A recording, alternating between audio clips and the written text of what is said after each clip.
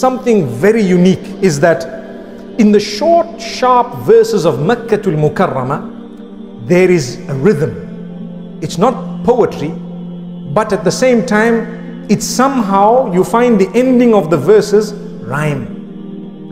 And suddenly, it changes. Why does it change? That's a gem. That's a gift. That's a miracle. Subhanallah. Nowadays, you have a Qur'an, and you can look for it. You will find it in the bookstores. You have a Qur'an where they use a color code known as the topical Qur'an, where they have the topics of the Qur'an, the topic that's discussed in a different color. So you have pink, and then green shows that the topic has changed, and then blue shows that the topic has changed, and at the bottom they write for you what the topic is. It's beautiful, it's excellent. I actually have a copy of it, and I like to read it because it helps me, even though I know the Arabic language and so on, but it just feels so good because it's a miracle of the Qur'an. And you will notice when the rhyming comes, as soon as the rhythm changes, it's a new topic. That's Allah's gift. Subhanallah. You know, like for example, and I'm going to give you this example, I've cited it in the past, but let me make mention of it.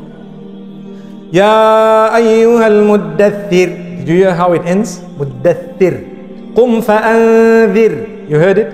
Wa rabbaka fakabbir. Wa thiyabaka fatahhir.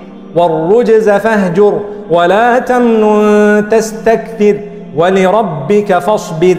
Did you hear it all ended quite similar?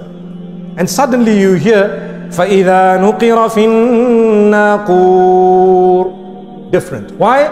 The topic has changed completely from one. These were the instructions to Muhammad sallallahu alaihi wasallam and so on. And now Allah is reminding you of the day that the trumpet will be blown. Allahu Akbar. Then Allah says, فذلك يومئذ يوم عسير على الكافرين غير يسير.